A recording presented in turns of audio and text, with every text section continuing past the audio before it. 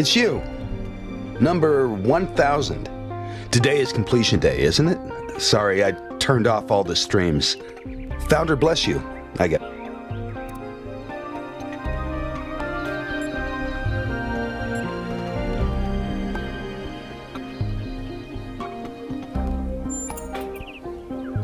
Not really, no.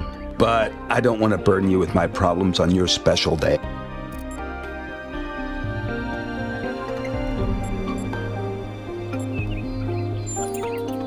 You're as new to this world as it gets, 1K. What do you think might give you a sense of meaning? A sense that life is actually worth living?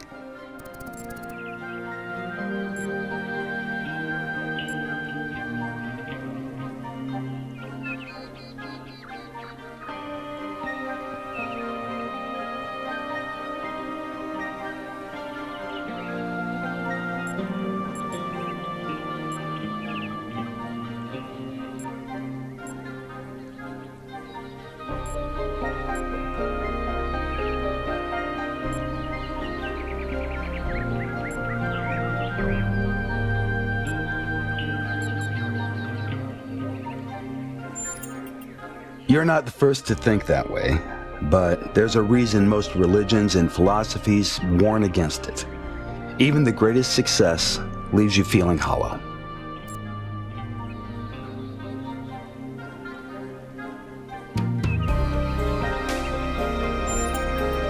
Love, 1K. It's our only point of access to the divine. Our only way of transcending ourselves without losing what makes us unique. I'm absolutely certain, but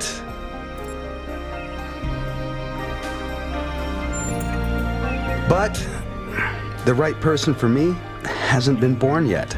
None of the people in this city are who I'm looking for, and if we really stop making new citizens, I'll be alone forever.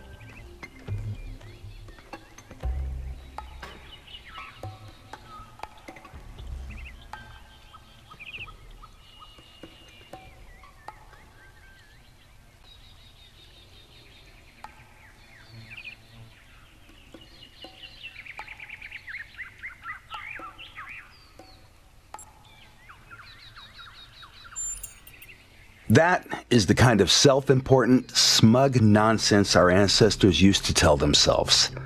Self-improvement, self-empowerment, self. That's the attitude that cost them the world.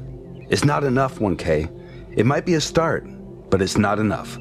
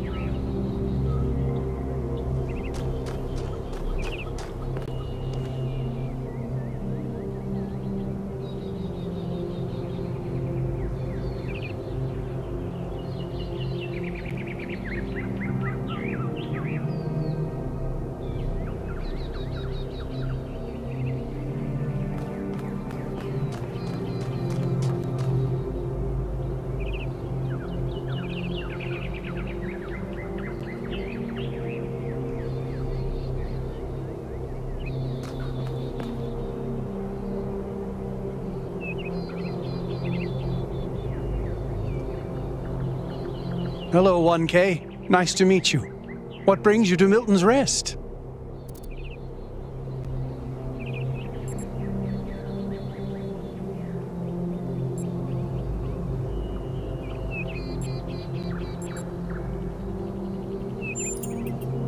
Makes sense. It must be strange to be thrust right into the middle of all this.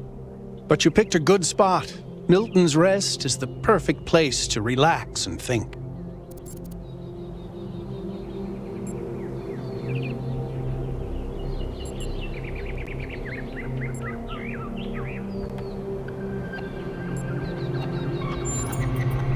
Well, this is the spot where the founder buried her first cat, Milton. She found Milton just after she woke up, and he lived with her and the first companions for almost 20 years. They say she was heartbroken when he died and swore that one day she would find the means to extend the lifespans of biological organisms.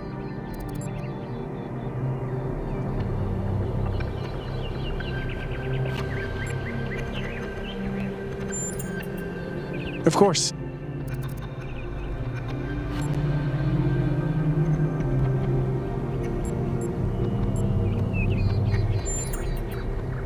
They're incredibly odd creatures. I've had many, and no two are alike. They have strange habits, they do unexpected things, they have zero respect for anyone. They're the weirdos of the animal kingdom, basically. And despite that, or maybe because of it, they end up running your life. I once didn't use my recharging station for almost 15 years because one of my cats liked to sleep in it.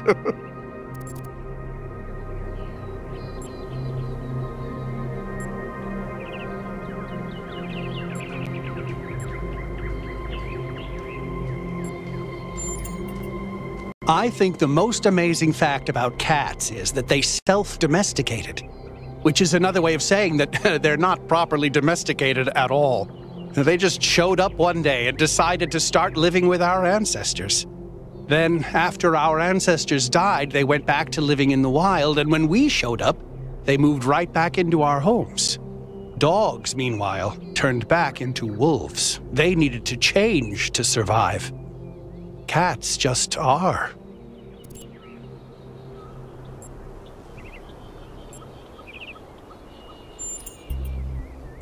I do. Her name is Patricia. She's very beautiful and very specific in her preferences. She loves sunshine and sitting on people's heads. And she has a psychotic hatred of flies. I don't mean that she tries to catch them like a normal cat. I mean she is furious at the mere fact of their existence.